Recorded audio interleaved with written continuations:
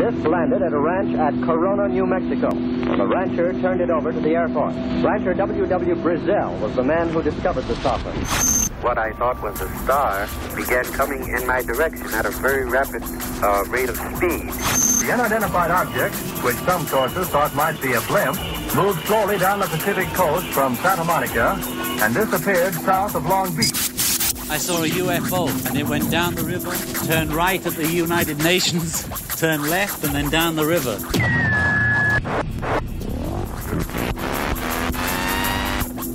UFO classified. UFO classified. No more plausible deniability. Fact, fiction, or the truth. You decide. And now, the new voice of the high desert, the hostess of UFO Classified, Erica Lukes. Oh, well, happy Fantopia Friday, my friends. I am Erica Lukes, and this is KCOR, the best digital broadcasting network on the planet. I have to say a little thanks to my wonderful producer, Tina Marie, who runs an exceptional station. And every time I'm here, I have to say that because she's so dedicated and professional and works so hard to make all of us sound good and to try to keep me in line, which I know some days is a bit tough, but I want to thank her and everybody at KCOR. My show tonight is going to be very exciting because it is a subject that is near and dear to my heart. I will be joining my friend and fellow Skywatcher Charles Lamoureux and Scott Browne here in just a minute, but I want to give a shout out to my friends in the chat room, Northern UFOs, Jeff Cox all the way over in Japan having a good time, and Susan, Wayne Miller, all of you guys from all over the world. I appreciate your support. And it makes me happy to know every week that I can come here and I've got such positive people with good feedback and contributions and people that also understand that integrity is vital in this field. I want to also briefly say that it is very important to remember in this field that there are many brave men and women who for decades have sacrificed and risked their families and financial situations and reputations. And they have come forward with their names very publicly and have taken a lot of heat, and they need to be honored and remembered.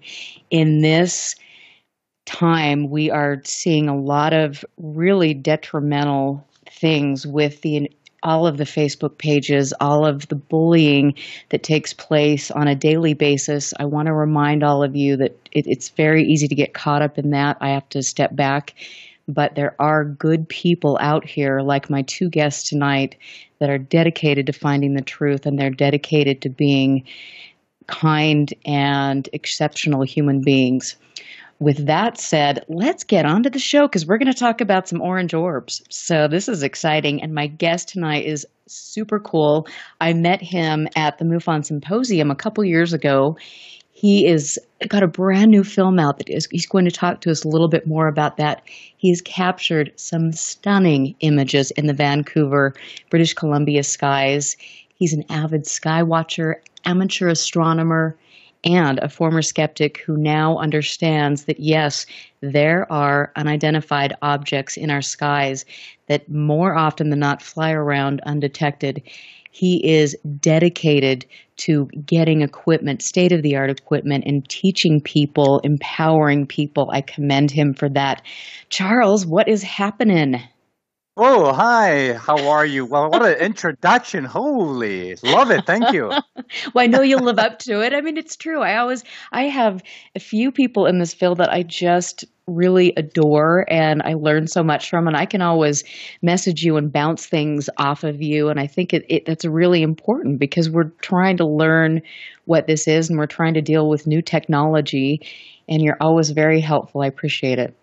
Oh, thank you. And it was great when I first met you there a couple of years ago at the symposium. And that photograph I still use for our company meetings, and I get all these people looking at me.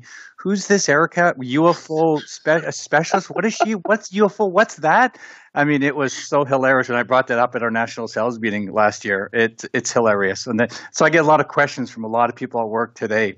And of course, with my manager, it doesn't come across very well, but people I work with are pretty cool.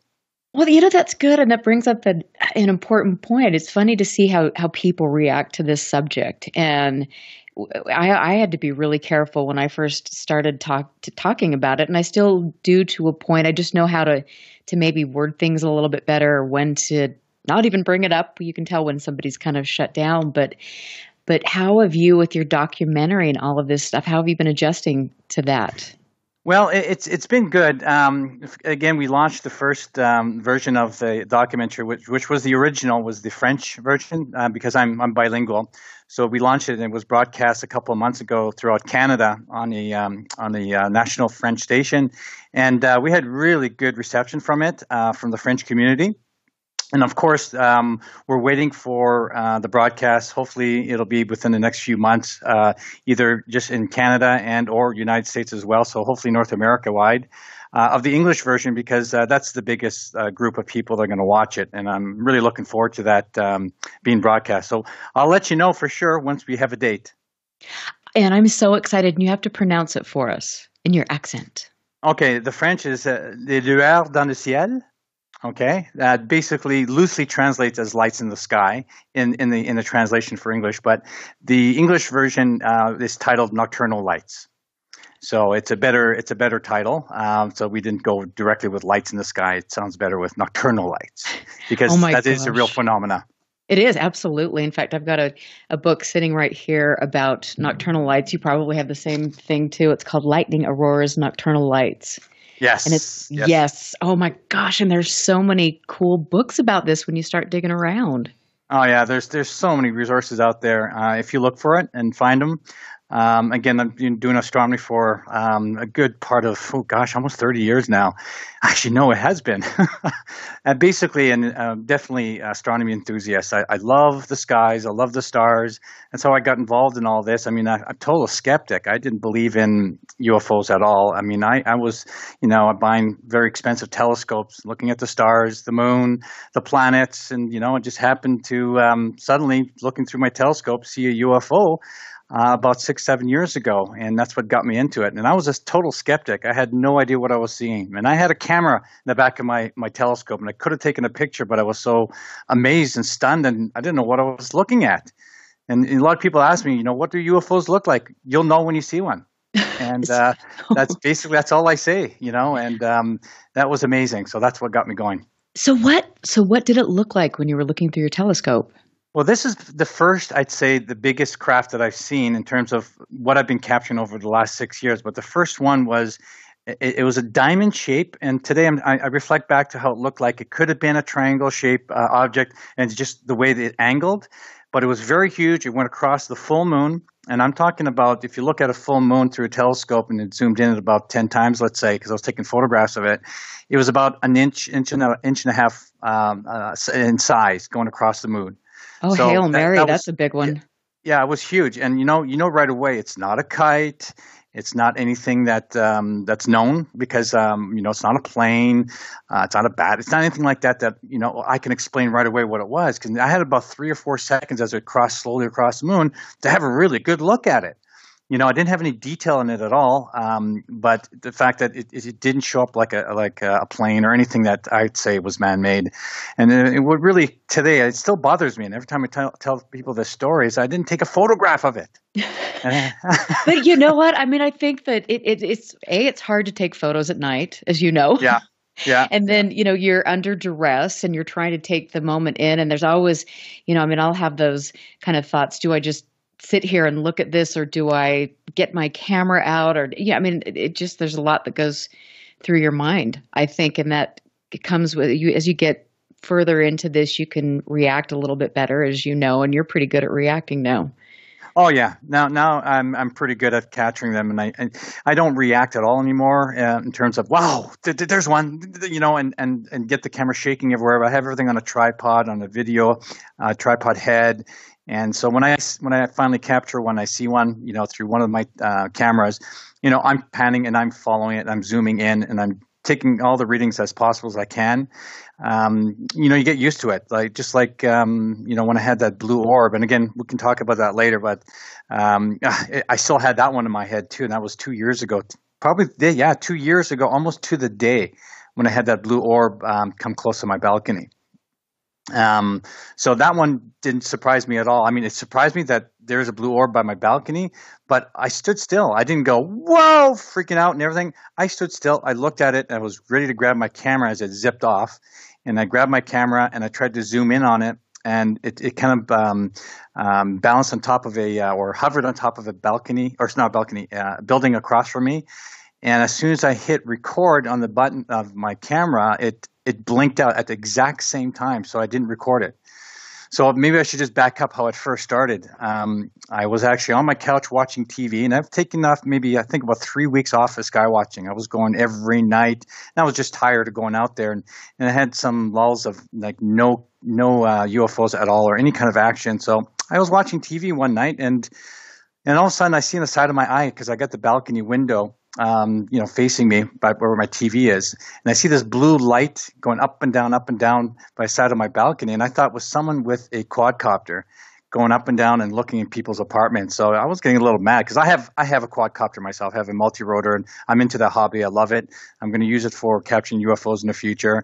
So, but people looking inside your apartment, I was getting a little upset. So I ran up to my balcony, and I couldn't see it. And all of a sudden, it's just this blue orb the size of a golf ball. It wasn't bigger than that, maybe a baseball. Again, it's between a golf ball and a baseball size. And it comes right up to eye level. And I'm talking about 10 feet away from my eye. I'm looking at this thing. It's not a quadcopter, but I stayed very still. And I knew it was an orb. It was nothing from around here. And it's like I looked at it and he was looking at me. I felt kind of like a presence, and it zipped off. As soon as I felt that presence, it took off and it zigzagged across the street and about 300 meters across the street on top of the building. And that's when I ran inside my balcony, from my balcony to my apartment, and I grabbed the camera and I tried to record it. And again, like I said, when I had it right in the lens and I hit the record button, it blinked out at the same time. So I didn't get any coverage at all of it. So I don't know if that was a coincidence or it knew that I was going to record it, because it was a good 7 seconds, because I'm counting in my head how long this is going on for, right? Okay, here's the blue orb. I'm seeing it with my eyes. 1 second, 2 seconds, 3 seconds, because you get used to this, because you want to get as much data as possible and as much evidence. Mm-hmm. So I'm looking how it looks like. Okay, it's blue. That's it. There's no detail at all. I feel a presence. So I'm in my mind, I'm taking this information and I'm counting how long this observation is going on for. And then when it zipped off like a bug. How a bug would take off, like going side to side, zip, zip, zip, zip, or even like a bat. And then when it went on top of the building, and I'm talking 300 meters away, it was still bright, very, very bright. And the next day, I kind of did an analysis with a rangefinder. So I got the distance from it. And there was a person on top doing construction. The size of the blue light actually grew about the size of a big beach ball. So not only did it go from a golf ball size and zigzag across the street and travel so fast to get to the other side of 300 meters, it grew to the size of about a beach ball. And that is factual. That blew my mind.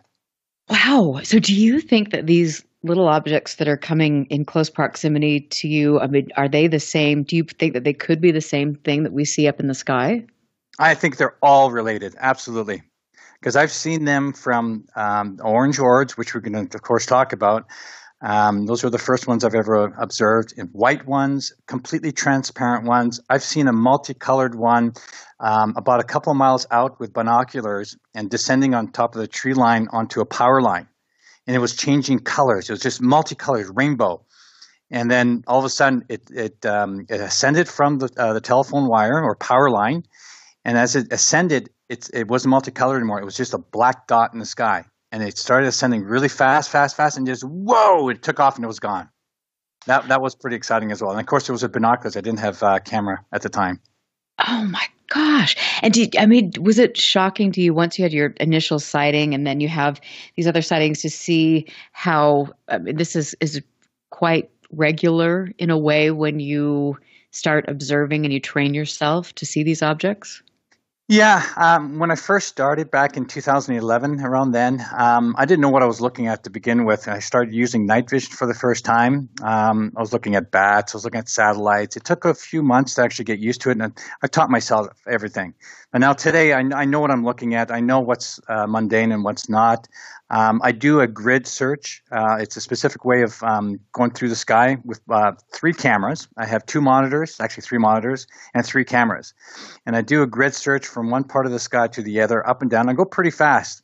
And I know how my cameras pick up these orbs in terms of what to look for and what the satellites look like. So I can go pretty fast and scan the sky. So you get used to it, and you get used to what they look like.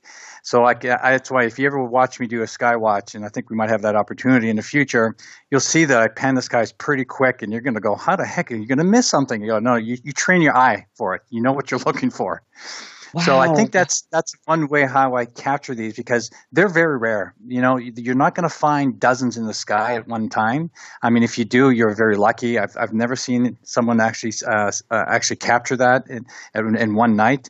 I mean, I'll be lucky to see one. Now today, I could maybe one every 2 or 3 months. But again, it's rainy season. I don't go out too often, only when it's clear. But when I first started, they were out, I'd say once every 2 3 days. I was capturing one, or at least seeing one with night vision. It was like a flat time. It was like 2011 to 2013. It was so busy. That's why I was sky watching for hours and hours on end, because you're almost guaranteed every night you would see one. But on average, I'd say every 2 or 3 nights, I would catch one zipping around the downtown core of Vancouver. And it was very interesting. They come from the ocean at a pretty high altitude. Let's say, it's hard to say how high, but about 80 degrees from the horizon up. And they start descending, and they come in from the bay, because I'm looking right at the bay. I'm looking out the window right now. There's the bay. And they come down, they descend to about 30, 40 stories above the buildings, and they kind of zip around. And then they lower themselves, and they get really close to the balconies. And that's how I first, started capturing them. Is they got really close to my balcony, and that's why I was able to resolve them and film them in night vision. But today, now I'm filming them from afar, from my balcony, but they're going around other people's balconies. And my June 3rd capture is a very good demonstration of that. Oh, and your June 3rd capture is off the hook. I mean, it is incredible. And that was the oh my gosh, that's the one that you had and Open Minds did a story on it, right? Yeah. Yes. Yeah, that was 15 months before that. I had no sightings for 15 months. I was getting really upset. I know, because we talked about that. You're like, oh. Yeah, and and I didn't think I was ever going to see one again. I thought they're gone. The flap is finished with. They've gone somewhere else. But I think it just has to do. I think they're always there. I think it just has to do with the timing, being out there at the right time. I don't spend 8 hours a night anymore. I do maybe an hour to 2 hours. So I think that has a lot to do with it. And again, anybody who wants to take on this, sky watch for UFOs, you have to be patient. But if you do what you do it the proper way in scanning the skies, and you have the proper equipment, you're going to see one. I can guarantee you that. So sometimes I'll just put my night vision on a tripod and then just let it run. I mean, would you do that, or would you suggest just doing what you're talking about, which is scanning? Or are they both good? If they're both good. I mean, a lot of people do that. They leave their night visions out all night long, but you're only capturing certain part of the sky. And if you do get an orb that flies by, or a UFO, it's only going to pass by that field of view. So you may only get a couple seconds of it. I'd like to be able to capture them while they're traveling and see what they're doing as long as possible. Like my June 3rd video was 3.5 minutes long. And I got to see the behavior of the orb, what it was doing exactly. And I knew that it was going to do that. It came from above, it turned around, changed direction, it descended, and it turned again around a crane, and it came really close, slowed down in front of someone's balcony, which I'm sure came very, very close, like it does to me, like they did to me, about 10 to 20 feet from my balcony. So if you just have your night vision on, you're only going to you may not get nothing at all, because the orbs or UFOs might be flying around where you're filming, and you're going to miss it. So you you can't say that, you have your camera out there for 8 hours a night or 6 hours a night for months and months on end, and you're not catching anything. It's maybe because you're not pointing where they are located. Because I think they go to certain areas and they kind of like pick times where they go. I mean, from my experience, it could be midnight, it could be 9 o'clock at night, it could be 3 or 4 o'clock in the morning. And it depends where they're located. It's a big city, it's a big sky. So it depends if they're coming from the north, the south. So that's why I like to be out there and manning the camera so I can check the whole skies out. When you first saw them kind of zipping about in close proximity to you and then balconies, that must have been, that would have been a very disconcerting feeling. At the beginning? Oh, yeah, it was. Then in 2012, or at the end of 2011, my very first orb, again, that one came about 50 feet from me. And this one was really, really interesting. And it had kind of like, I don't know how to explain it, threads or spikes coming from it. It looked like a plasma ball, but it kind of shined with the street lights, for the light pollution, but I couldn't see it with the naked eye. I don't know if you remember seeing that one. It was called the Amazing Energy Orb, I called it on my YouTube channel. Yes, yep. That one came about, I measured it because it was between the building across the street from me, and it was about 50 feet. Again, with my rangefinder and everything, I did all that analysis afterwards. So about 50 feet. And I remember at that time I had my night vision. It was a Yukon night vision device, and I had it handheld. It wasn't on a tripod.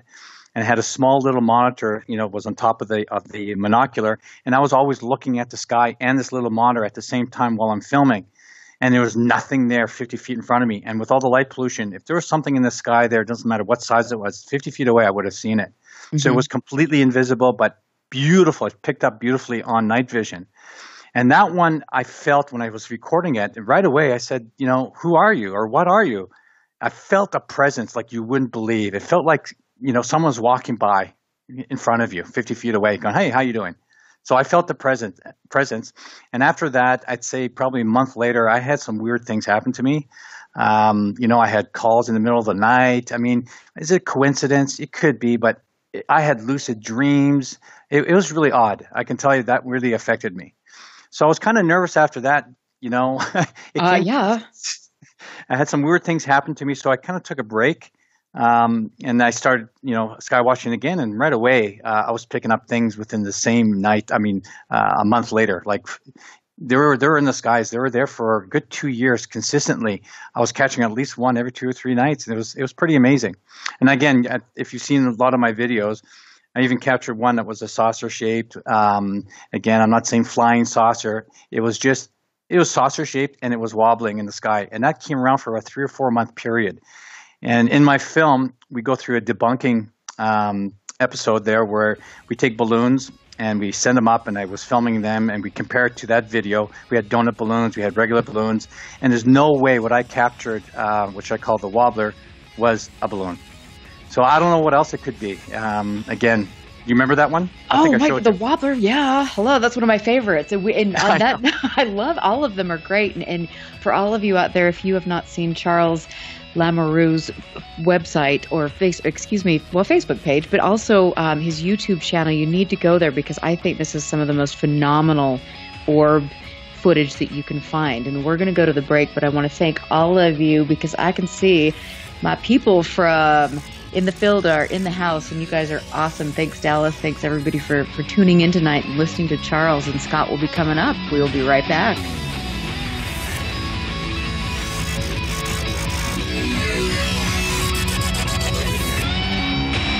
Stand by. This is UFO Classified with Erica Lukes. The phone lines are open now at 702-425-9230. That's 702-425-9230. Worldwide callers use Skype name KCOR Radio. More UFO Classified with Erica Lukes on the KCOR Digital Radio Network. After this.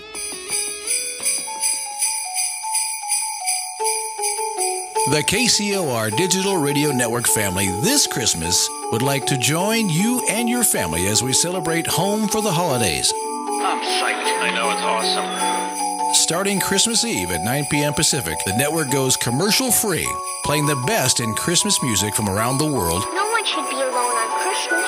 Christmas Day, turn us on and leave us on. You're gonna love it. You're gonna love it. From the entire KCOR Digital Radio Network family, Merry Christmas. Ho, ho, ho, ho, ho. Merry Christmas. Ho, ho, ho, ho, ho, ho, ho.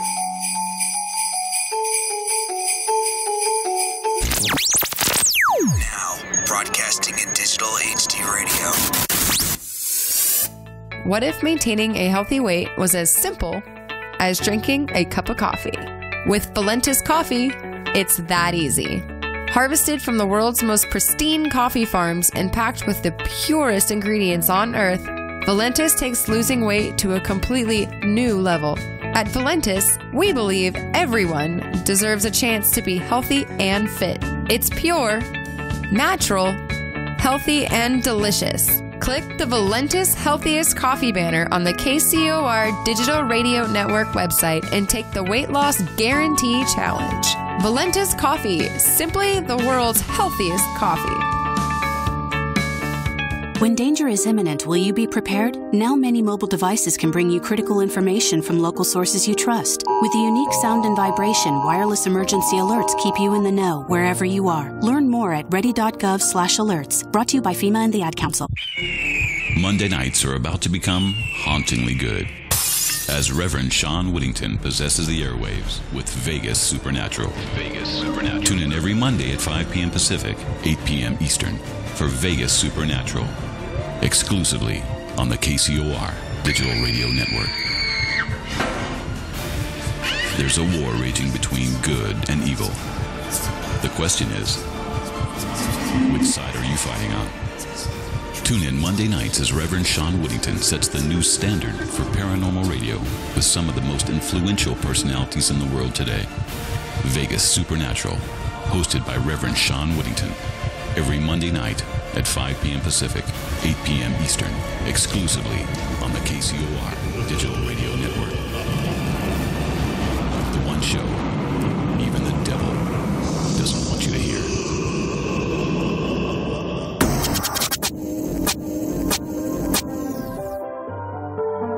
This is Reverend Sean Whittington. On behalf of KCORRadio.com, GhostBegone.biz, and Vegas Supernatural, I would like to wish all my listeners out there a very Merry Christmas, a Happy Hanukkah, and the happiest of New Years. May all your dreams come true. Good luck and God bless. Ho, ho, ho, ho! Merry Christmas! You're listening to UFO Classified with Erica Lukes, where the truth isn't hidden beneath the black lines of a Sharpie. That's the craziest thing I've ever heard.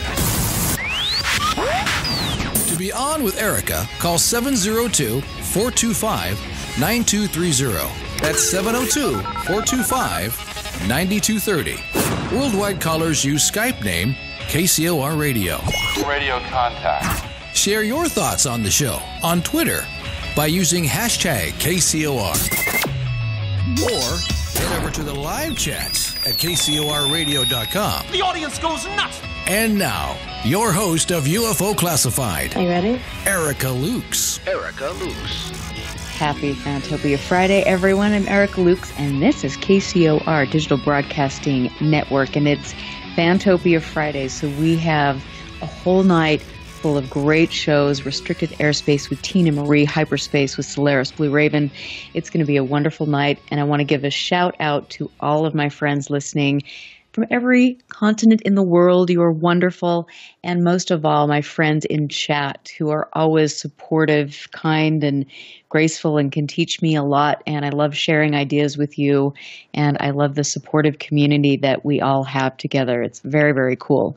My guest this evening right now, well, and for the next 2 hours, is Charles Lamoureux, and he is an avid skywatcher, amateur astronomer, former skeptic, and now believes that there is something most definitely flying around in our skies, and he videotapes them quite regularly, has incredible videos. You guys need to check these out on his YouTube page. He is a friend of mine. He's got a new documentary coming out, and he will be updating us about that as release dates happen here in the United States. And I wanted to say that Scott Browne is going to be up on the second hour, and the three of us are going to have a really cool dialogue about our thoughts. What are these things? How can you guys get in there and really capture some good stuff? So Charles, welcome back. You were talking about the wobbler and some of your experiences and how you were a little bit disconcerted at first, but then you got your mojo. Yeah, I got my mojo, all right. Well, yeah, and talking about the wobbler, my first experience with that wobbler, I guess that people don't know what it was and how it looked like. It was the first time was about 4 years ago or 3 years ago. I can't remember the exact date, but I woke up at 3 o'clock in the morning. And for some strange reason, I was, I had to go on my balcony and do a sky watch. It was a beautiful summer morning. The skies are, clear. And of course, in the summertime in Vancouver, you always get clear skies. So I want to take advantage of the night sky as much as I can. But for a strange reason, why I woke up at 3 o'clock in the morning, I was drawn to my balcony. I grabbed my tripod with my cameras on it. And not even 3 seconds go by, there's a bright object straight up about 90 degrees, 80 degrees above the horizon. And I first thought it was, a planet, a star. It was very, very bright, but it was moving very slowly. So great. I got all my cameras out. I got my telescope. I got everything. So I peered through my night vision device, first thing I have, and I got some great detail of it. And this thing was not only just moving and spinning, it was also wobbling. It also had what it looked like a hole in the middle of it or a dome. It was really hard to tell. So, of course, that surprised me. I didn't know what this was, so I started filming.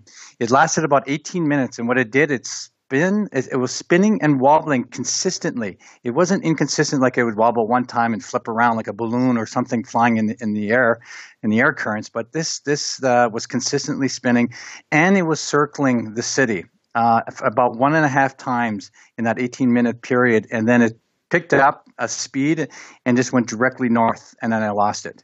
So that was a real big surprise to me, and I don't know why at 3 o'clock in the morning and how lucky I was to actually capture something when I woke up at that time. But more interestingly, after that, I filmed the same type of object about 3 more times after that over a 4-month period, and going really, really fast, changing direction. And wobbling and spinning. And even one of them looked like it was semi-translucent. It wasn't as like this one was. It felt like it could have been a craft of some sort. But 2 months later, it was semi-translucent and it was spinning and wobbling at the same time. Again, it's on the YouTube channel. I still don't know what it is. I've had a lot of experts look at it, and they are like speechless. They have no idea what it could be. And that is so incredible. And I have to say that I really commend you, because when you put your videos up, I mean, you put them through the paces, and you're very methodical about not putting stuff out there if you have a question about it. And I really respect that. And then you turn to other people for advice. And I think that you've seen enough in the sky and you've spent enough time watching things that you understand what a trash bag is that's flying by. I mean, you know what I mean? I mean, come on. we know what all these things are. And I think that it's really important to note the time you have put into this. And I appreciate it. Thank you, Erica, because it is a fact. I mean, a lot of people will say, well, Charles, that's probably a balloon. Even Chris Rotowski, when he had a look at it when I was doing my film, he goes, well, Charles, it's pretty consistent to a balloon, the way it's moving. And but Chris, I've been doing this for, a long time, and I've filmed a lot of balloons, all different types at nighttime, in night vision, with regular camcorders, with the naked eye, with binoculars, with telescopes.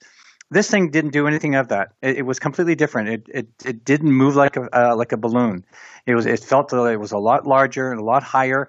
And first of all, balloons are not bright like a star with the naked eye. And I'm sorry, I have not seen one before. At nighttime, sure, there's light pollution, but I've seen balloons high up in the sky, all different sizes. with light pollution, it'll look like a dark something moving in the sky with the naked eye. You can barely see it. And it has to be fairly low, within a few hundred feet, for you actually to see it at nighttime. So this thing was really high up and very brilliant, like a star, like a planet, at 3 o'clock in the morning, wobbling, spinning with a hole or donut or a dome in the middle. So I don't know what that was. And for it to return again 3 more times after that over a 3 or 4 month period, and that's pretty consistent of something that shouldn't be in the sky. Did you ever see anything larger that this object appeared to move towards? No, it was just circling the city, and it all, like most of them do, they go towards the north or the northwest. They always come from the ocean side, which is the southwest, coming in from, I don't know where, Los Angeles maybe, I don't know. And they come around and they stop in the city. They do their little thing. They do tours around the buildings, circle the city, and then after whatever, a few seconds or a few minutes, they take off and they go directly north. They just beeline. It's like, okay, we had our time, now we're taking off. And that's consistent over and over and over for the last 6 years. And you know what? That's really interesting you say that, because that is consistently what I have captured here as well. They head the same direction. Yeah, it's like they have an agenda. They're coming to observe. You think about it. If this is an intelligence from somewhere else, where would they be? Unless they have an agenda for going into the forest line where there's no humans. But come around the city. If you're curious about humans, where are you going to find humans? But in the city. They may not be. I know some people have seen, the nuts and bolts types of crafts, saucers and triangles, and even big spheres in the city limits. But the majority of them are seeing lights in the sky, and maybe they're probes. I don't know. There's a lot of things that they could be. I have some theories about it. Of course, it could be an extraterrestrial intelligence as a probe coming from a bigger ship, because I've seen larger, like satellite type objects coming in from the same part of the beach or from the water side, and shoot things towards the ground. Yes. And that's, yes. You've seen that in my videos. Yes, I have. Right? Yep, and I've seen that as well. And you've seen that. And other sky watchers out in Pennsylvania have filmed these, and they're very consistent. They're exactly the same everywhere. It's like a satellite type object coming in from wherever, and they shoot things towards the ground. And I don't know, maybe that's the larger craft. It's higher up, and that's all you see. All you see is a satellite type looking object. And the things that they're shooting are those spheres or the orbs that are coming, leaving at high velocity, and they're coming towards the city, and they do their little, checking out the city. I don't know. Wow, see where the nightlife is. Yeah, I see. Hey, Vancouver, it's pretty boring. That's why I don't know. Oh, no, man. They're coming from Salt Lake to Vancouver. I can assure you of that one. I don't know. It's an oddity. I have no idea what they could be or where they're coming from. If there is a bigger craft attached to that, if it is a probe. I know I've been contacted by some people, an European Space Agency scientist, aerospace engineer, and he's mentioned that they're not standalone entities. They're likely some type of holographic probe projected by an unknown source. And he's actually told me, and again, he's remained anonymous, and we won't go there about anonymous, but he's told me that they've studied these objects, these orbs, and that there are non-man-made satellites orbiting the polar regions. And I had to, question him again on this. He wouldn't go into any detail. He just gives me little bits of information here and there. But he said, he works for JPL, NASA, and the ESA. And I've checked him out only because I'm a big fan of astronomy. And when we had remember that launch of that probe satellite onto the meteor or comet a few years ago? Yep. The Rosetta mission? Mm-hmm. That was his baby. So remember when that satellite landed on the comet and they had problems with the harpoon? They couldn't get it landed in the wrong area, so they couldn't get the sunlight to get onto the harpoon of the panels, the solar panels. Well, I was getting that information from him through the internet, through private messenger, before CNN had that information. I'm watching CNN at the same time, and I'm asking him questions. And this is his thing. And he's telling me, Charles, we got some bad news. This just came about, The harpoons didn't do this and that. And about 5 minutes later, I'm watching that on the news and hearing about it on the news. So that for me kind of validated who this guy was. Pretty much. CNN was doing live TV, live with the ESA. This is all live, but I'm getting this information from him first. So he's the real deal. I think he's the real deal. I've checked him out other ways. I can't tell you any more than that because it would give him away, and I promised I wouldn't say his name. But he has an interest in all this, and he's been following my work, and he contacted me. And stuff that he's told me about orbs, orange orbs, different types of orbs, some that are mundane type of natural light orbs, are very consistent to what I'm filming. So you got to put all that together. So I was really boggled it freaked me out when he said non-man-made satellites orbiting the polar regions. And he recently sent me an email a couple of months ago.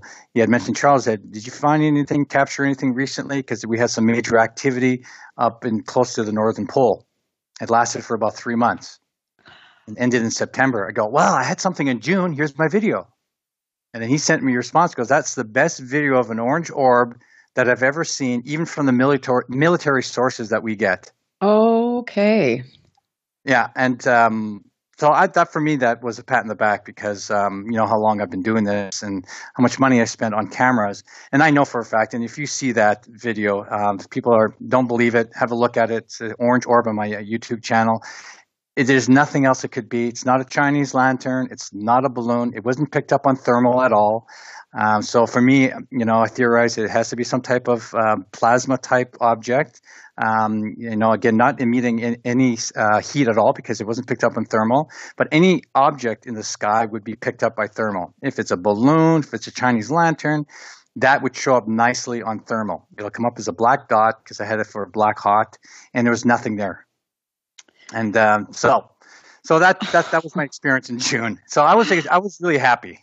Yeah, and I mean that is oh my gosh, and so we know that that somebody is monitoring the situation and investigating, researching what's happening. How interesting! I only get a response from him when I have something that's interesting that goes up on my YouTube channel. So I think they're watching my stuff. It's been about, I'd say, since 2012, so a good 4 years now that he's been monitoring my stuff. And I checked my YouTube channel. I got over 1,000 members, that waiting to see if I capture something else. And there's a couple of interesting parties in there that are sponsored or that are member to my YouTube channel.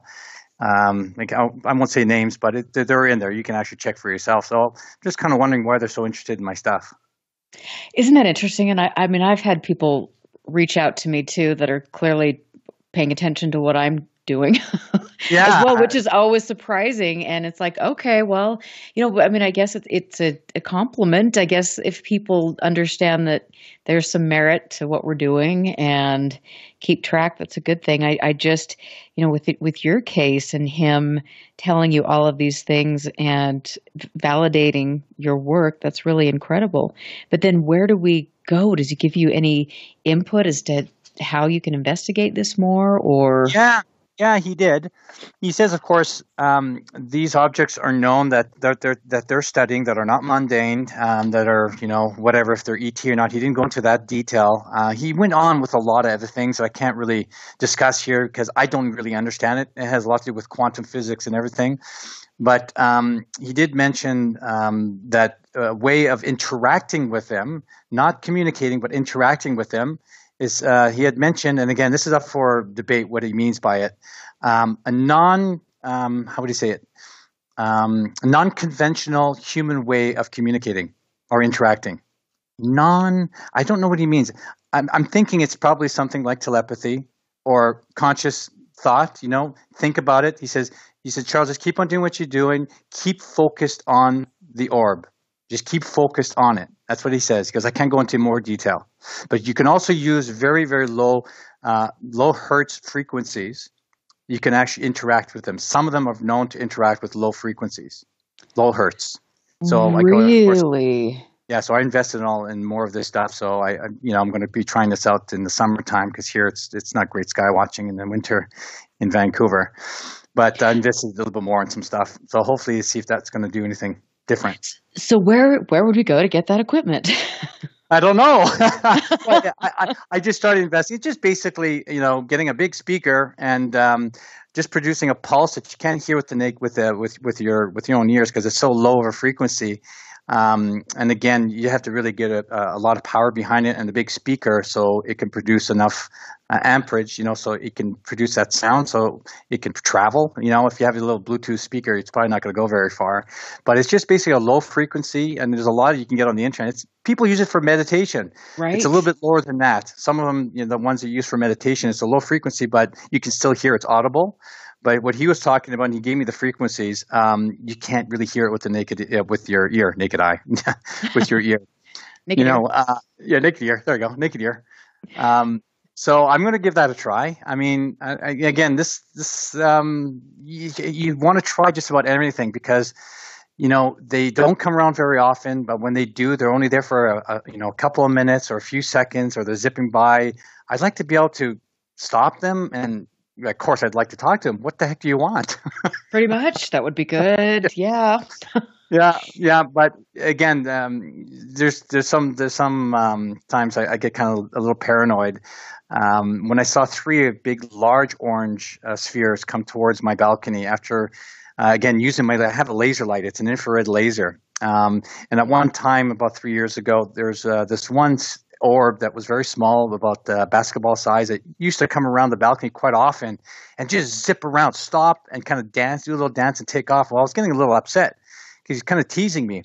So I grabbed my laser light. It's a laser, but it's infrared laser. You can't see with the naked eye. So I was flashing it. This object actually could see it because it was playing with the laser as I was pointing it. And I hit the orb with the laser. And when you look through the infrared, again, it's on my YouTube channel. It was very small speck of light dancing around, but when I hit it with the laser, it actually enveloped the whole sphere, and you can see it was like 5 times the size. So it absorbed the whole laser light, and you could see the actual size of the orb. So it was producing only a small bit of infrared light that I could pick up with my night vision, but with the laser, wow, it was huge. It was like a beach ball size, so it's like this thing was zipping around my balcony about 50 to 100 feet. And I thought it was just very small, like golf ball size, but no, it was a lot larger than that, but you couldn't see it. It was invisible.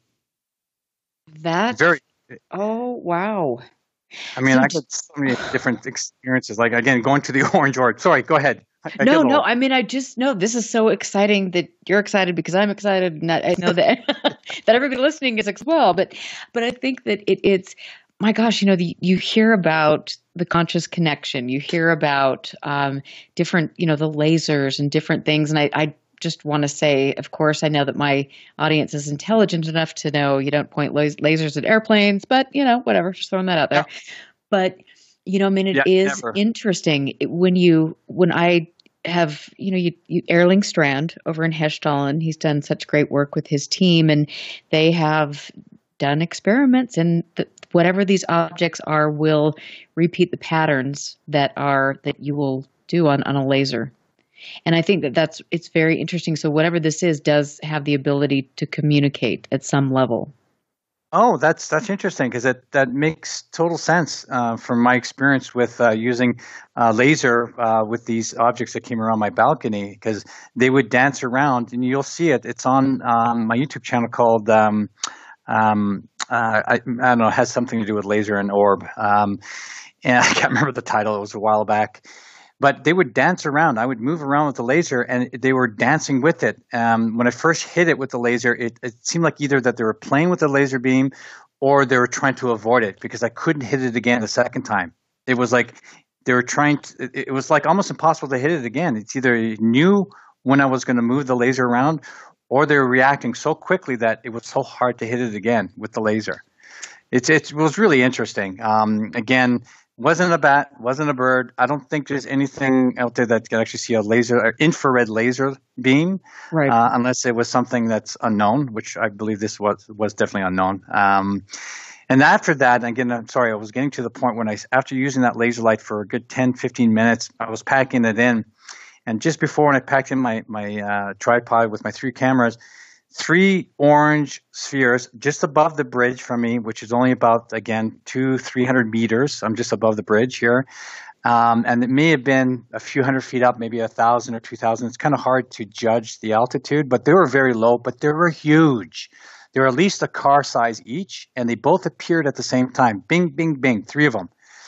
And I was still on my balcony because I had just put in my cameras inside my apartment, and they were moving towards me, exactly where I was shining the light with the laser light on these little orbs in that direction. And they were moving towards me, and I'm going, oh my God, did I get them pissed off? And they were huge. That's the only time I got really scared. And I jumped inside my apartment, closed closed the curtains, the blinds and everything. And here I am peeking through the blinds and looking at these 3 objects coming towards my balcony or coming towards the building. And as soon as when I came back inside and I'm peeking through the blinds, they blinked out one at a time, which I'd say about 5 seconds apart. One would just blink out, just like a light switch, right? And that was the furthest one away. And then the middle one would blink out, and then the last one would blink out. So that was very interesting. Oh, that is interesting. And I mean, my gosh, my experiences too. And I've been attempting to be as cool and collected when I'm videotaping stuff, but apparently I'm still in that, oh my gosh, kind of phase. I'm working on it. I was, oh my gosh, when I saw those 3 ones, because, they were huge. The best, way I can judge it was, size of a VW bug beetle. That's how big it was. Oh my gosh. They could have been a lot larger depending on how high they were, but they were big. I've never seen anything like that. And they were a bright burnt orange color, and they were brilliant, and they were moving towards my building. Oh, so that's why I thought maybe I pissed off this orb or whatever it is, the probe or whatever this object is, and all of a sudden here's Mommy and Daddy coming after me. I don't know. That's the first impression. That's a little creepy. I would have hid behind the couch, ducked for cover, but oh my gosh. Yeah, it was really interesting. So I've basically seen everything except for a true legitimate triangle-shaped object, nuts and bolts UFO. It's mostly been lights in the sky and my wobbler. That's all I've seen. And I don't know if I want to see a big craft. I don't know if that's the next step from seeing these lights. I don't know. A lot of people have telling me different stories. People have had some abduction experiences, and they've seen lights in the sky, and the next thing they were abducted. Again, I don't know if that's the next step. I don't know. It's hard to say because it seems like in some regards the phenomena is changing a little bit, but I think that the lights in the sky cases, these are important cases and people dismiss them all too often, and I really think this is where it's at. And I have said that a million times, as have my colleagues and you. This is, if you pay attention, and especially when you get a lot of case sightings of these lights in the sky, you need to look at the data and figure out the patterns. But this is incredible. We're going to take a quick break, and then we're going to bring in Scott Browne. I'm so excited. Yeah, baby. And this is like the night of the orbs. It's the night of the cool people talking about getting out there and really doing some good work. So I'm Erica Lukes. We're going to take a break, and we will be right back. Listen very carefully. This is Houston. Say again, please. Houston, we've had a problem. This is UFO Classified, live every Friday night, 4 p.m. Pacific, 7 p.m. Eastern, exclusively on the KCOR Digital Radio Network.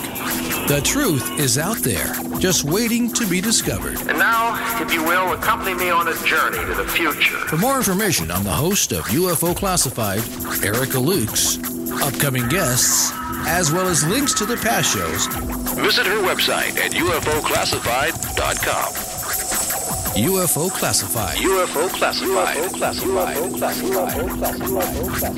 This is KCOR Las Vegas, home of the Digital Radio Network, broadcasting from a shack just south of Area 51. Wait, that doesn't exist. This is the KCOR Digital Radio Network. Now for the news. Now, broadcasting in digital HD radio. The disc landed at a ranch at Corona, New Mexico. The rancher turned it over to the Air Force. Rancher W.W. Brazell was the man who discovered the saucer. What I thought was a star began coming in my direction at a very rapid rate of speed. The unidentified object, which some sources thought might be a blimp, moved slowly down the Pacific coast from Santa Monica and disappeared south of Long Beach. I saw a UFO, and it went down the river, turned right at the United Nations, turned left, and then down the river.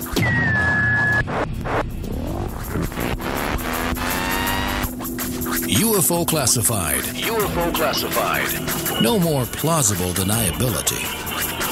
Fact, fiction, or the truth. You decide. And now, the new voice of the high desert, the hostess of UFO Classified, Erica Lukes. Welcome back to the second hour, and it is going to be a great second hour. I'm so excited when we can get Scott Browne on. We are going to do that. And Scott, if you're out there listening, we're having some Skype issues. So give us a call at 702-425-9230. We will get you on, or keep trying to adjust your Skype settings, because we're excited to talk to you. But I am joined now by one of my favorite people, and just a really laid back, fun person who is dedicated to understanding what is going on around us, and in my opinion is one of the most respected and dedicated researchers in the field with regard to all of this. Charles, thank you. Welcome back. I always have so much fun with you. My gosh. Yes. So do I. I just love working with you. Oh, no, it's fun, and I'm excited to see you, at the UFO Congress. Yeah, that's going to be awesome. I'm looking forward to that. I'm going to hopefully be able to bring and not have any problems over customs, of course, bringing my night vision equipment and some of the other gear that I have. But I'm sure I'll be able to bring most of it. Well, let me know if you need me to get anything on this side. Yeah. I definitely, for me, number one is having my night vision with me.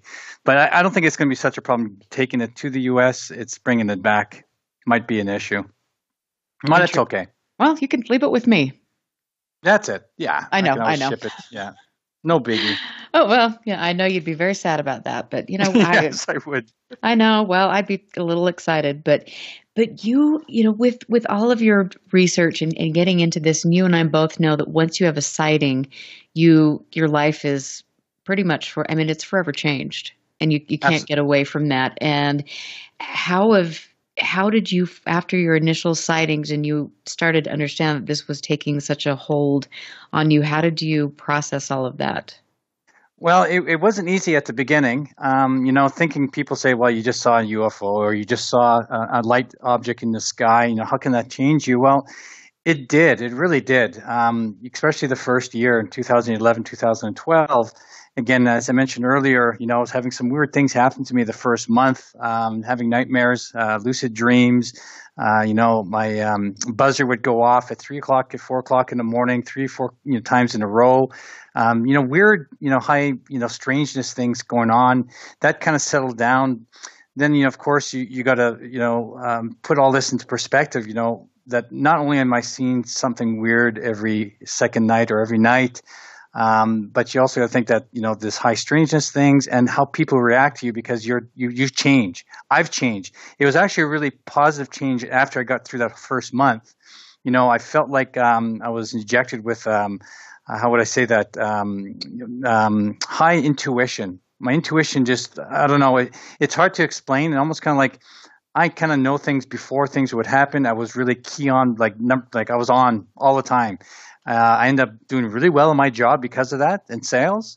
But the worst thing I ever did was tell my experience to the people who I work with. My manager, he's not a big fan of that. Some of my coworkers were really cool about it. But all in all, I had to, because I'm very passionate about it, as you know. I kind of wanted to share. And that's the first big thing you want to do, is you want to share your experience with other people, because like you said before, you want to make sure that you're not crazy. Maybe someone else has actually seen something and they're just not talking about it. So it does those weird things to you. And then you become very, very obsessed, and trying to find the answer. Right. And I spent over $10,000 worth of equipment.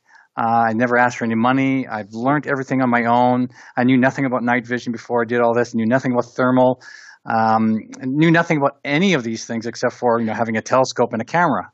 Oh my gosh. And you know what? I've got to say that we're actually able to connect with Scott right now. And this is really cool great. because, yeah, we get to talk about gear and then some of his experiences because I know that Scott has had some life-changing experiences that have led him down the path where we're all sitting here talking tonight. And I want to tell everybody that Scott Browne he's a 30-year professional graphic designer, and he has beautiful stuff. You can see it in all of his work, especially in the field. He's always doing something cool, and he produced artwork and photography for Disney and the band Foreigner, which I'm just saying we might have to talk about this because Foreigner. I know, seriously, waiting for a girl like you. I mean, that's a little cheesy, but freaking hot-blooded, bring it on. I love it. And he's been researching for 30 years and has a private Facebook group, which is my go-to group. I think it's one of the only Facebook groups I really, really go to called In the Field for Active Observers who are truly pursuing the phenomena and have cameras and can get out there and do things. And he and his crew are very good at explaining to people what hoaxes are, what birds are, what you're looking at. And I really respect that because we need to educate ourselves, and that's an important part of the process to identify mundane objects. And Scott, it's so good to finally talk to you. Hello, how are you? We are great now that you're here. I have to tell you, it's so much fun to have three of us together to talk about this because you have so many experiences and really quickly I wanted to talk a little bit about what led you here tonight. You had some early experiences when you were growing up, but tell us a little bit about that. It's I mean, I can't say for sure those things are related to it, but they were some strange things. Like Charles said, hi, Charles. Hey, Scott.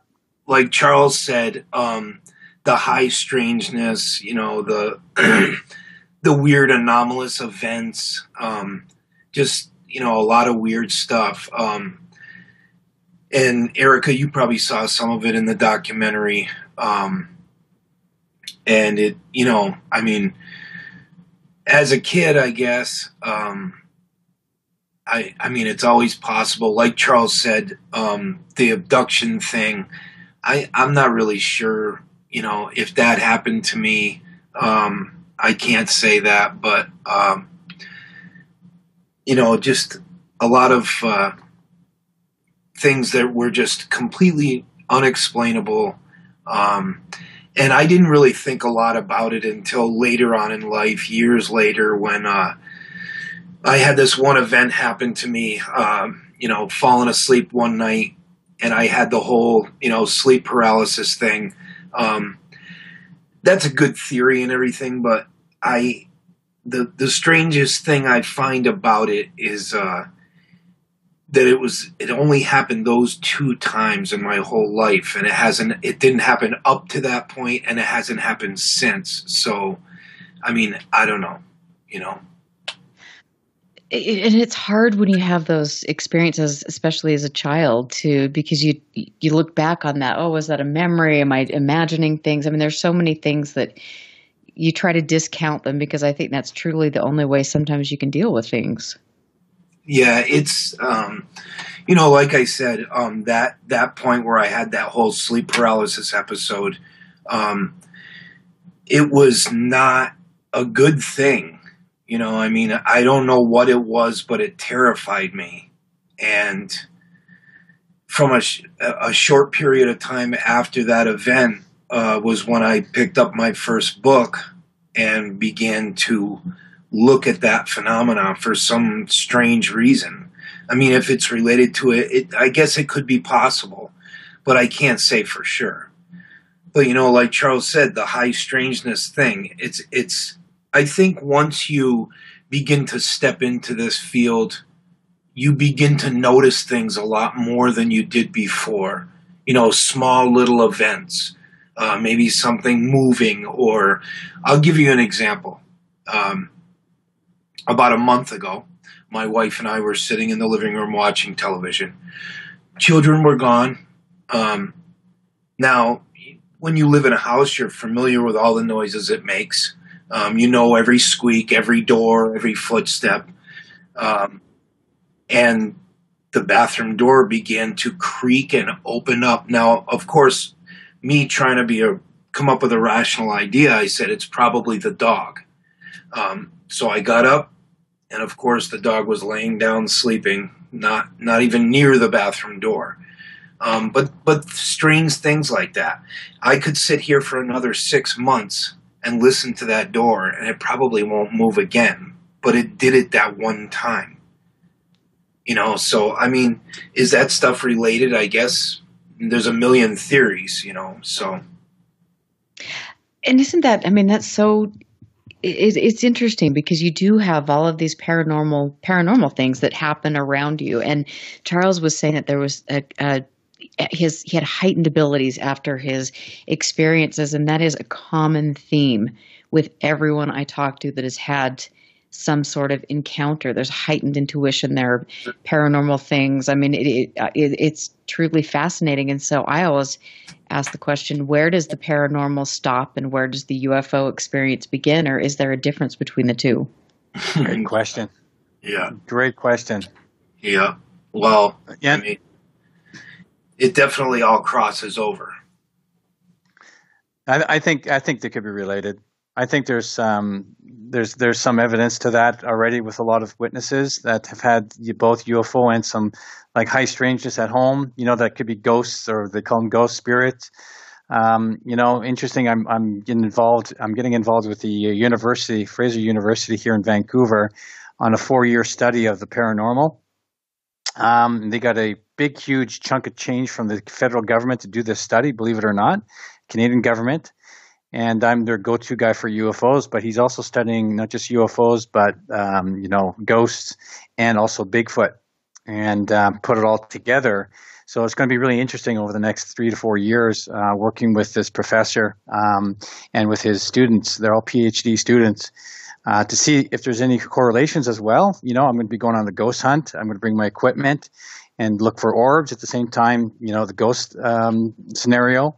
Are they related? Can they be related? It's a really, really good question. And same thing with Bigfoot. With some of the experiences people have, seeing this creature, especially in British Columbia here in the Pacific Northwest.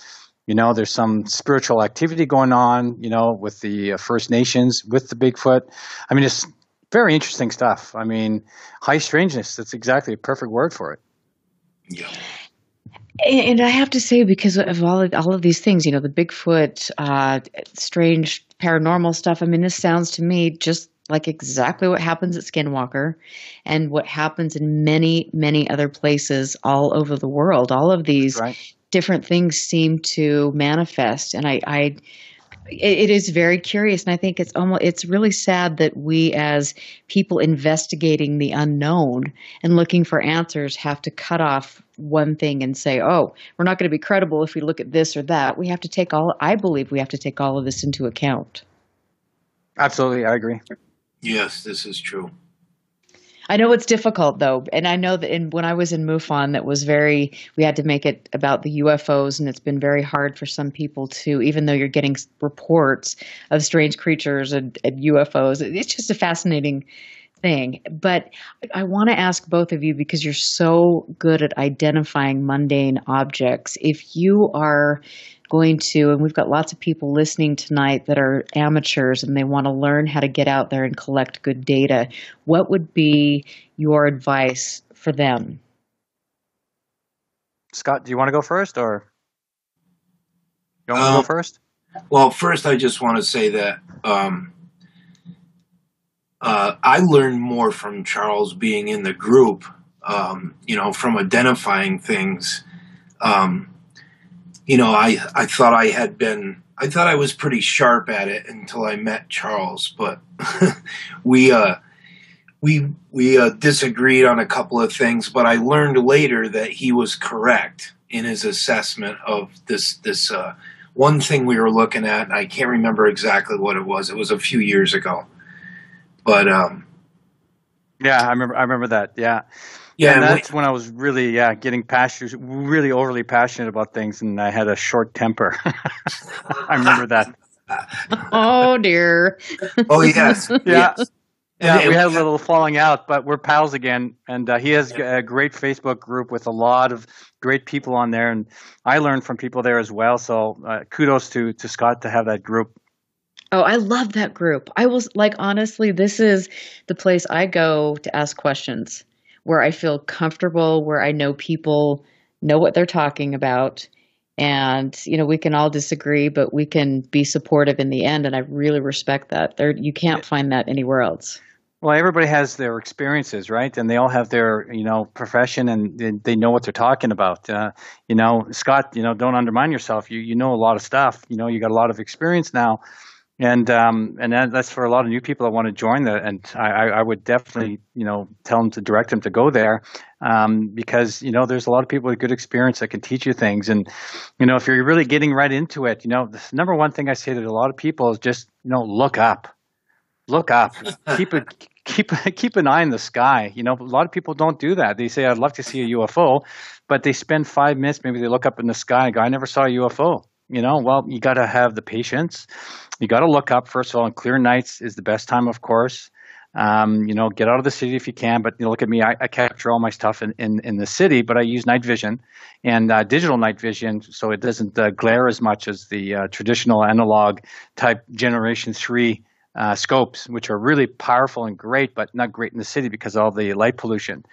So, I would first recommend them to do that. Look up, get a camera, binoculars, if you can't afford night vision, even a good camcorder that has low light capabilities. Put it on a tripod if you want to film and record it to show your friends and to put it on Facebook or on YouTube. But if you do have the money, and again, it's not a lot of money for a decent night vision device of like $500, a digital night vision. If you can get one of those, I can guarantee you it'll open up the skies for you. It'll take you a while, and again, that's what the Facebook groups are great for. And even you can go directly to ask me directly on my website. I have a website that I'm going to put educational videos up soon, probably next year. Satellites, bugs, birds, bats at night vision. Sometimes they're very hard to tell the difference. Is that a UFO? Because it sure looked like it when I first started. But if you're new at it, a lot of people start making that mistake, that a satellite or even a plane from a distance in night vision could look very strange. And even a bat or a bird that you would normally never see with any kind of other camera, and when it's up in night vision, it could look really phenomenal. Like, wow, that's a UFO. But, you'll learn right away very quickly once you get the handle of night vision and how it looks like. It opens up the sky. It's amazing. It's amazing technology. It is. And Scott, I've got to ask you, what kind of gear do you have? Well, I mean, it doesn't even compare to what Charles has, but I have I use a Recon. It's a small infrared camera. It's a monocular. There's a couple of things I don't like about it. It's a good camera to start with because it's kind of like the advice was given to me by Allison Cruz, and she said, you should start out with this camera. So I ordered one, I got it, and a couple things with it that are really not that cool. The resolution's not that good. It's in black and white. There's no sound. So, I mean, you got to be careful. Mine either.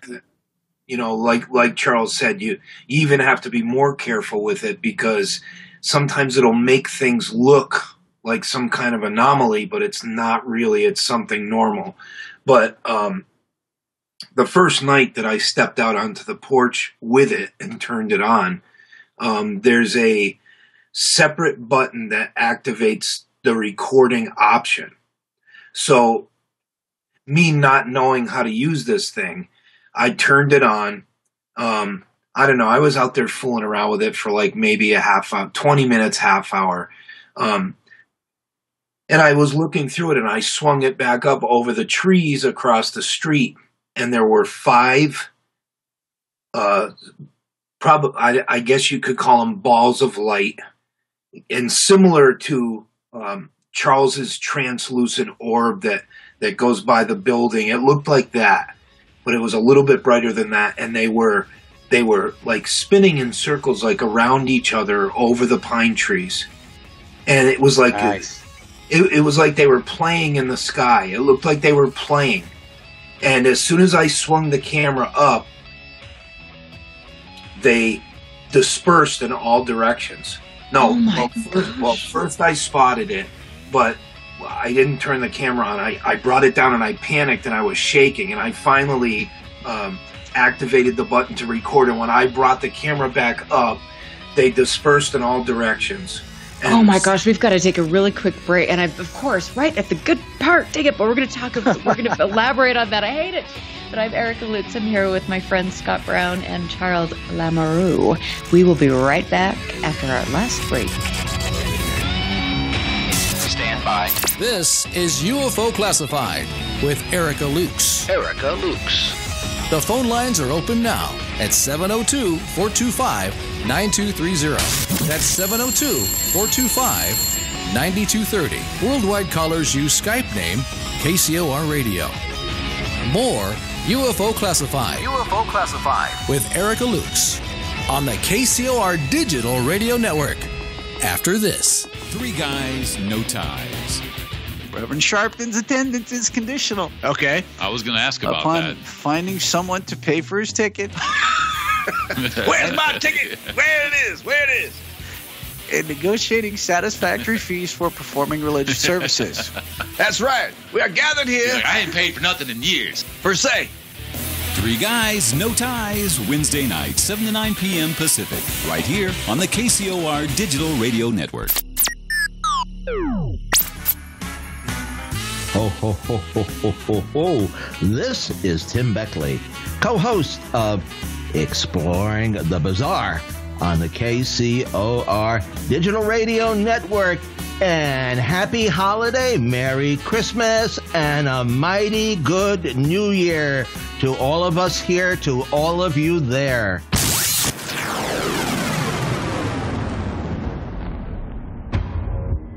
Alien Deceptions, a suspenseful sci-fi romance thriller by Tina Marie, featuring the tantalizing Erica Jones and the mysterious Russell Hamilton. An out-of-this-world book of fiction based on years of document facts and files the government does not want you to know about.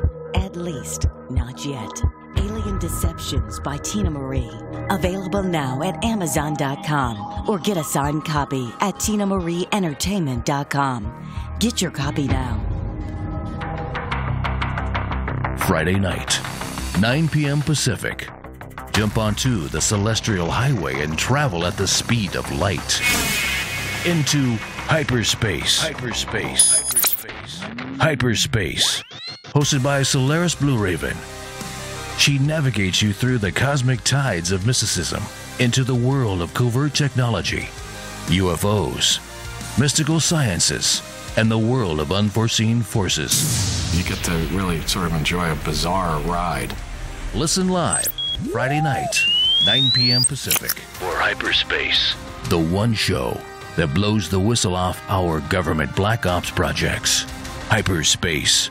Hosted by Solaris Blue Raven. Solaris Blue Raven. Exclusively on the KCOR Digital Radio Network. Want to take a ride? Take a ride. Take a ride.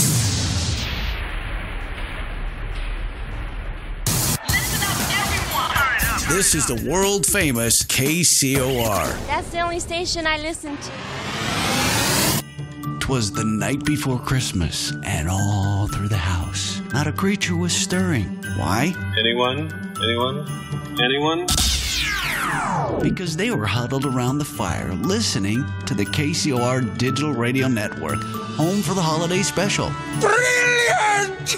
Starting at 9 p.m. Pacific, Christmas Eve, it's commercial-free holiday music. Yes, this Christmas music. It's joyful and triumphant. Our gift to you from the KCOR Digital Radio Network. You're listening to UFO Classified with Erica Lukes, where the truth isn't hidden beneath the black lines of a Sharpie. That's the craziest thing I've ever heard. To be on with Erica, call 702-425-9230. That's 702-425-9230. Worldwide callers use Skype name KCOR Radio. Radio contact. Share your thoughts on the show on Twitter by using hashtag KCOR. Or Head over to the live chats at kcorradio.com. The audience goes nuts. And now, your host of UFO Classified. Are you ready? Erica Lukes. Erica Lukes. Welcome back, everyone. I knew I would have a brilliant night with my two friends, Scott Browne and Charles Lamoureux, and we are here talking about orbs and different experiences that take place around us and how we can better use our technology to capture some of these things. And it's just fascinating. And I want to say, speaking of, next week I'm bringing on another friend of mine who's written 2 books about these orange orb sightings. His name is Thomas Conwell, and the book is there here. So this is going to be very cool. It's 2 weeks, actually a few weeks now, because I'm digging this topic, where we're talking about anomalous light phenomena and all of this stuff. But to me, guys, this is truly important. And Scott, when we went to break, you were talking about the sightings that you had when you first got your camera. So just keep going on that. So, you can clearly see it in the video, which is on my YouTube channel. One of these orbs zips off behind the top of a pine tree. It's pretty high up there. I'd say a couple 100 feet high. And it stops, comes to a dead stop behind the top of that pine tree. And I kept the camera on it, and it drifted out from the side of the tree and then slowly down and then just shot off to the right. And, like Charles was saying earlier, you almost get the feeling that there's, some kind of intelligence there. There's something that's, Oh, I'm sorry. Did I lose you? No, we're here. I'm here. Oh, I'm sorry. A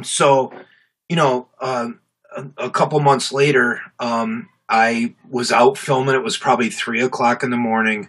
And it was cold out. No leaves on the trees, slight wind, and I caught something as I was panning, and it came straight down and dropped down and came to a dead stop on the roof across the street. Me automatically thinking, I thought it was a leaf, that there were leaves falling and it was maybe a leaf, so I kept panning. And then I thought about it for a second. I said, all the leaves have blown away by now. There's really no leaves. So as I pan back, that's another separate video on my YouTube channel. The orb is sitting on top of the roof of this house. And as I put the camera on it, it slowly starts to drift towards the edge of the roof. And when it gets to the edge, it just bursts. Like a light burst. I can't even explain it. The video is on YouTube, and it's very bizarre. And I haven't seen that one. Yeah, it felt like that it knew that I was filming it, and it was trying to get away from the camera. And that's the impression I got. Oh yeah, and I believe so. I believe you're probably absolutely correct. It was just that gut feeling that this thing did not want to be on camera, and it knew I was filming it. And yeah, I believe you. I don't know. So do you feel, have you ever felt threatened? Do you feel like because there are 2 different camps on this. There are people that feel this is a very aggressive, frightening thing and that we should be alarmed. And I know at some level we need to be very concerned and we need to be tactical about this because we don't know what this is. But then you have people that feel like whatever this is just there to say hello and it's something that's been here for a long time. What is your sense on that when you've had interactions? Me or Scott? Both of you guys. No, Charles. Well, for me, yeah, I think, again, I told you the story about those 3 burnt orange big spheres. That's the only time I really got frightened. And I had that gut feeling that there's something negative about that. But 90% of the time, it's been very positive, and they're almost like childlike, playful, like Scott was mentioning as well. For me, it's almost like your pet dog. You're throwing a bone, and he's going to go chase it. It felt like that kind of playful when they come really close to my balcony. So there's an intelligence for sure. They feel it's almost like a childlike, or dog-like, playful. And I think like what Scott was saying, that they know that you're filming them. They know. I think they have a connection with you. I think there's some type of telepathy going on. I've seen it too many times to say that that's just a coincidence. Why they come around a certain angle of my balcony and stopping in a certain area when they come around just right around the corner. When they actually have a good, they facing me type of deal from the beach and the side of my building, and then they stop. And I remember one time it would come close to my balcony over the roof side of the building, and it would be covered, and I'd be and it's in my YouTube channel, and I go it's gone the other direction, and all of a sudden it peeks out from that piece of that of the roof, and it comes right in front of my camera and it stops. It kind of it's like it heard me because I was filming it, and I thought he was I'm going to lose it. It's going to go behind the building, but it pops out in front of the camera and stops right there, and I'm filming it. I go, oh, there you are. And so I think it knew I was filming it, and in this case, it wanted to be filmed. So there's many episodes when I'm feeling like they come really close to my balcony, like the blue orb. It wanted my attention. There's no doubt about it. There's how many balconies in this building, and there's a blue orb bouncing up and down from one balcony to the other, 10 feet from me. And then the first time I had one about 50 feet away from me, and it was completely invisible. And it came really close, 50 feet between two buildings, and it's almost like it wanted me to film it. So I think there's two camps on it. I think they're very playful. They want you to film, and a lot of times they don't want you to film. And I've had some negative energy at one time in one episode.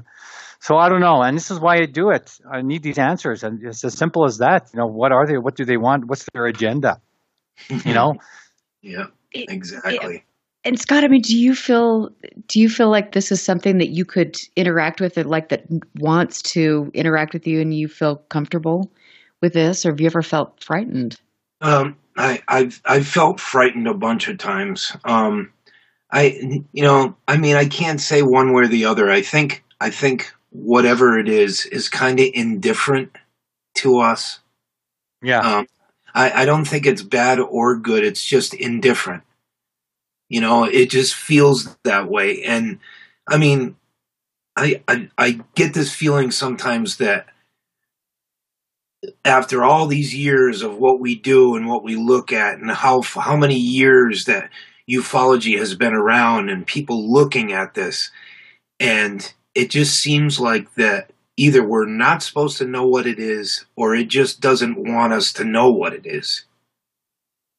And it's just, I'm not really sure. I don't know how to feel about that. It's a little creepy, Yeah, it is. But, especially when you don't see it, you haven't seen it, the first time you see it, and you don't know what it is. Absolutely. I think for me too. I mean, I've never felt whatever it is out there. I mean, it of course it's strange, and I don't think I've had experiences where it's been in close proximity, like probably both of you have. But I think that whatever it is, I've never felt threatened at all, and maybe I don't know what, but I know lots of people have, and it's just one of those things that. I wonder if the conscious connection, if you can, like you look at some of these contact groups, and unfortunately, because of people's dislike for Stephen Greer and his own agenda and all of that stuff, that some of this contact stuff is getting a bad rap. And I think that's unfortunate, because there is a very important conscious connection that we need to look at. I agree. I've at the beginning, of course, I'm not a big fan of Dr. Greer at all, being that I'm in the healthcare as well, and just have some of his ethics and what he talks about the phenomena. But it took me a while, but I'm starting to learn more and more now that I think for sure there is some type of connection there to the conscious mind, some telepathy potential, and these groups this is what they're doing. And I think if you have a really good group that's pretty, with it and not overly passionate about, shining lasers in the sky at satellites and planes, all kudos to them. And I hope they get some good working out of this and get some good data. But, there's some groups, and I had gone to one here in Vancouver, which was just ridiculous. And again, I think it has to do with the leader that puts on these events. But there's definitely some good data that can come out of there. And, I'm willing to go to one again, probably not the local one, probably find another group or do one myself.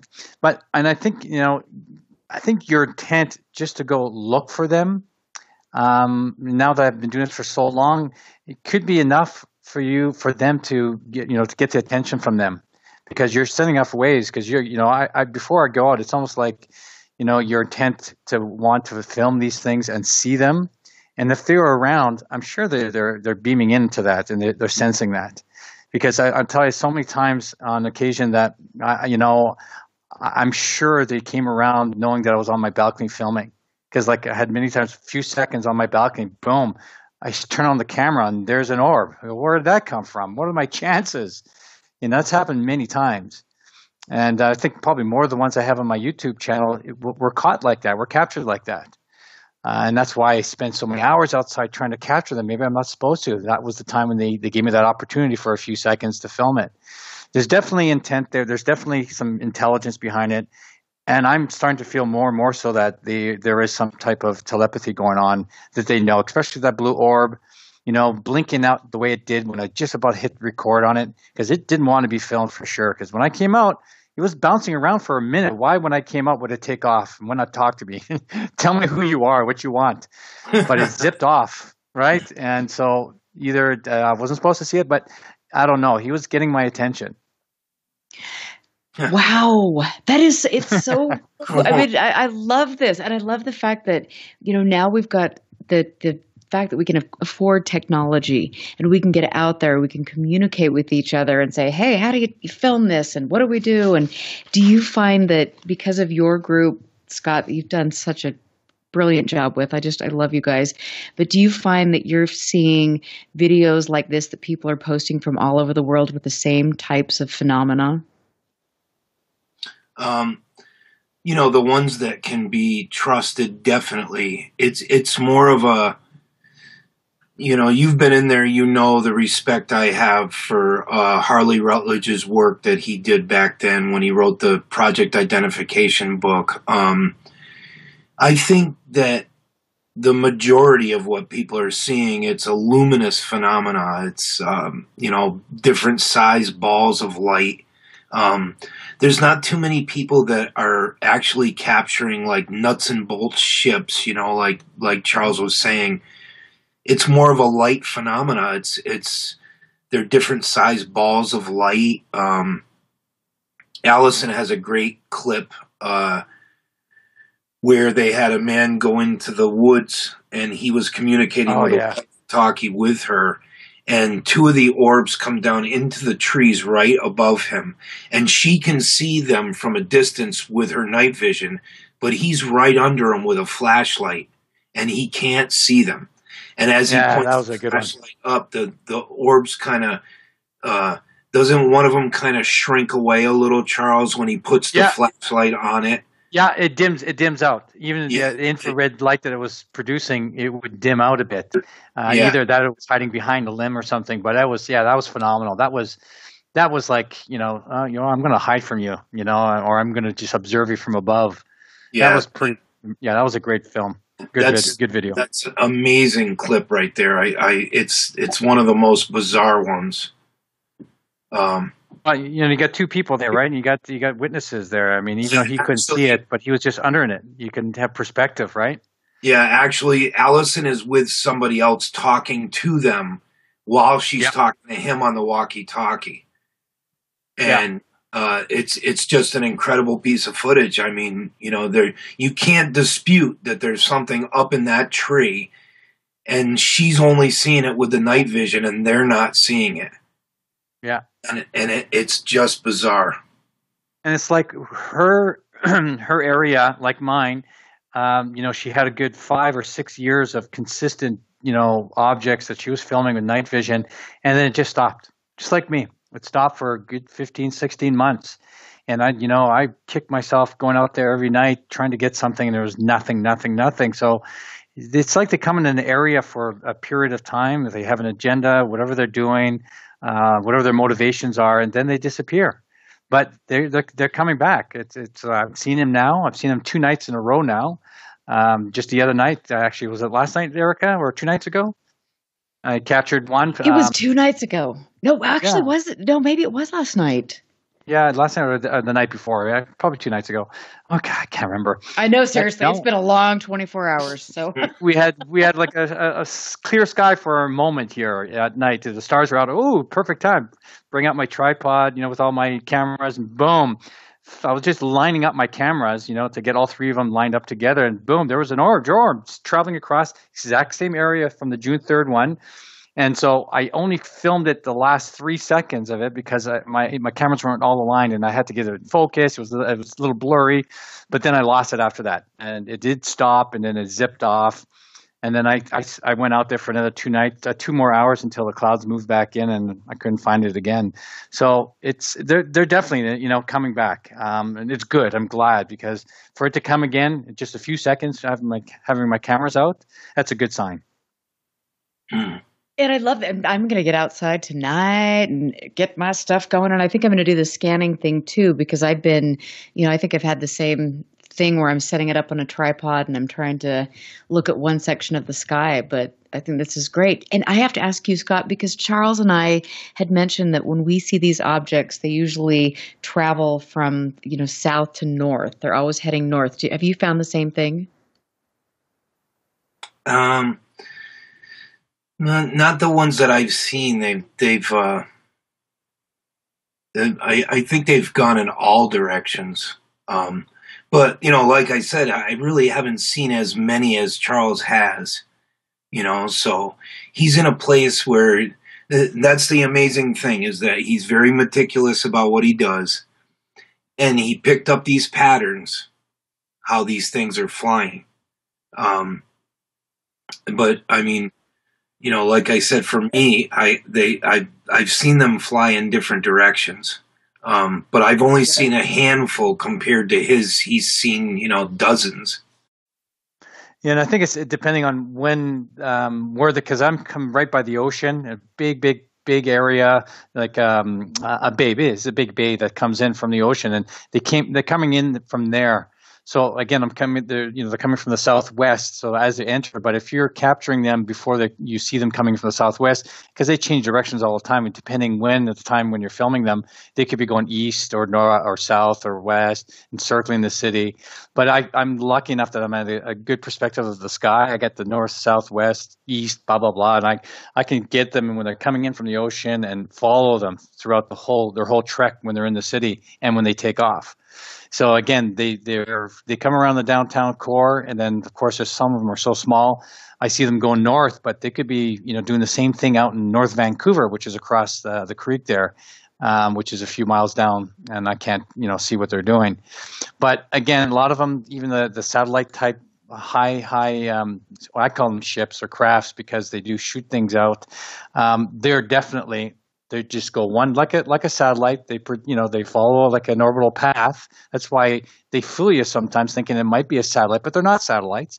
But they follow an orbital path, from south to north, and but they shoot things towards the ground, and that's it. So I've never seen them.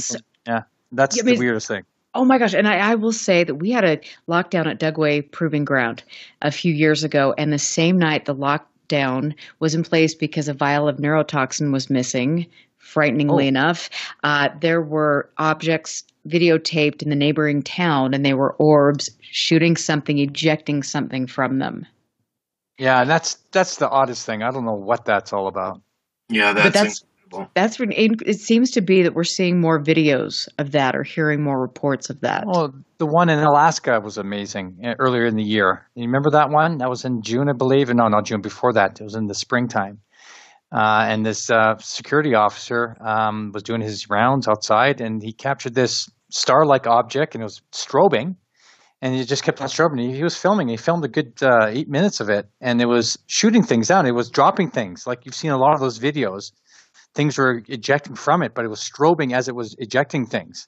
And they traveled like an orb would travel as it's leaving the strobing object. And I don't know if any of you have seen that one. It was shot in Alaska. Yes, it is incredible. I don't think I have seen that one. Oh, I'll have to send you the link, Scott. It's amazing. And I've commented on it. I contacted the person, and he's legit. And you'll see it in this video. Some people say, oh, he faked it. It's CGI. No, it's the real thing. I've seen enough of these things. It was a phenomenon, and what it was, and I even had the ESA guy look at it, and he says it's not man-made. Now I don't know what it is. Wow. So it's not a satellite. It's nothing that the military were playing around with, even though they have a lot of bases around that area, of course, in Alaska that do, the red and green exercises. They had done one the night before or the day before where there's multiple planes in the sky and they do exercises, right? And the Air Force does that. But, right. I can't see this, an object that's still in the sky. It's not moving. It's strobing. It looks like a big star strobing and ejecting things and shooting and zipping around like what our orbs do.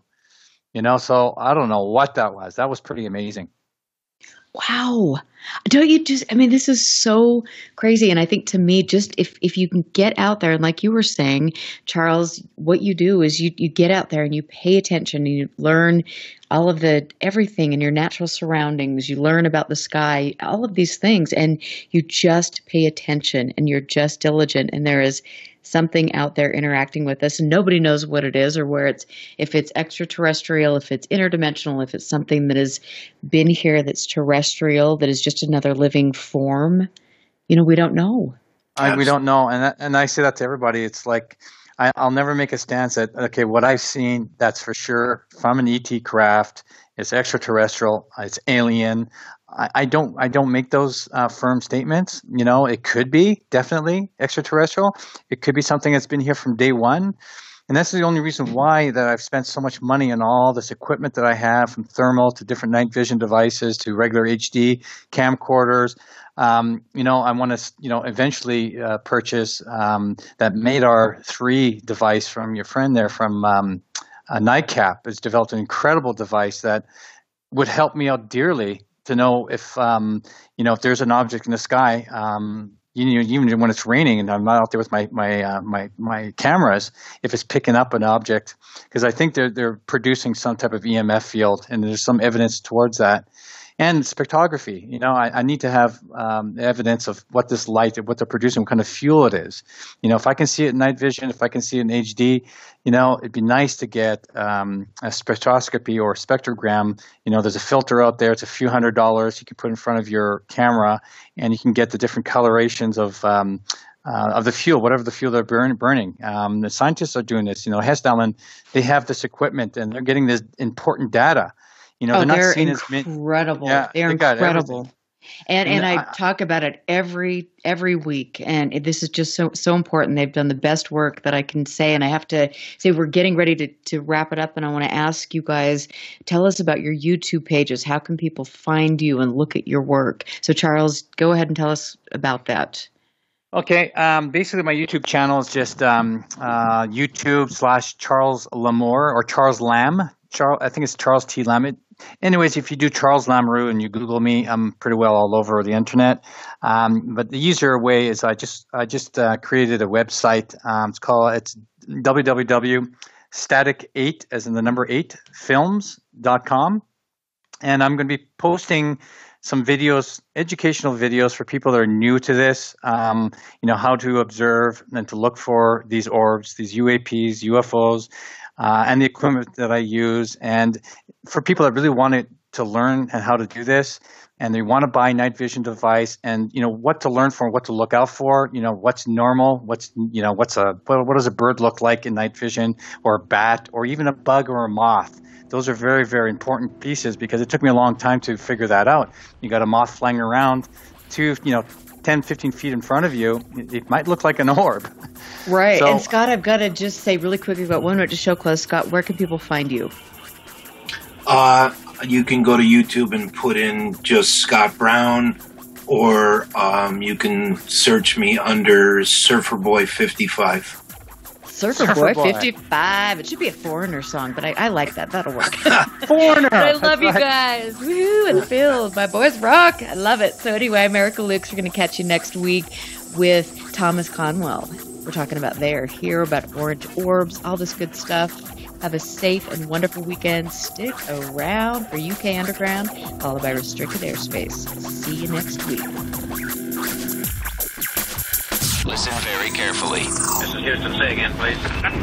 Houston, we've had a problem. This is UFO Classified, live every Friday night, 4 p.m. Pacific, 7 p.m. Eastern, exclusively on the KCOR Digital Radio Network.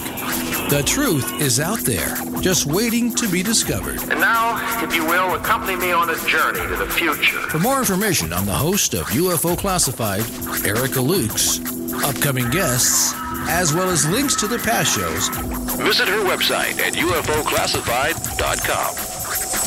UFO Classified. UFO Classified. UFO Classified. This is KCOR Las Vegas, home of the Digital Radio Network.